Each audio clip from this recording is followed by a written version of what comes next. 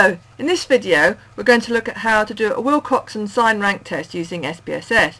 We're going to follow the instructions in chapter 8 of the book, and we're also, and you might want to have that open when we do this, and we're also going to use the example data from that chapter on Bighorn sheep. Here is the data file in front of me. You can either make this data file yourself, and there's a separate help sheet and video on entering data, or you can download a pre-prepared data set from the online resource centre. Before we get into the analysis, let's just have a quick review of the data set. This is data view, and we've got our IDs for our ewes here, and for each ewe we've got the percentage of time without they grazed when they didn't have lambs and when they did have lambs.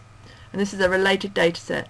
And we've got two samples of data. We've got one for when they were without lambs, one for when they were with lambs, and this is just as a reference column, and it won't be used in the analysis. You might just go and check variable view.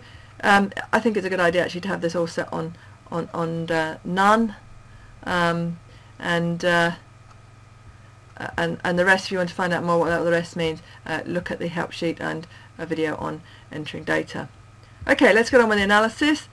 We're going to go to analysis, non-parametric. We've got related samples, so we go here. We want to customize our analysis on that tab, so go to the Fields tab. We select our variables that we want to include in the analysis. There we go, flick those across, and in our settings we want to make sure we're doing the test we want it to do. So there's the Wilcoxon sign rank test, and let's have an estimate of the effect size and its confidence intervals. We're all set there, so we're going to run the test. And in the output we've got the hypothesis test summary. Let's double click on that to bring up the model viewer window, which has got more information in it. If we click on here when it says view, if you change that to the confidence interval summary, you've got everything you need in front of you. This is the test statistic over here. This is the sample sizes, and from here you can get the number of tied sample pairs. This is our p-value here. And over here then an estimate of the effect size and the confidence intervals of that effect size.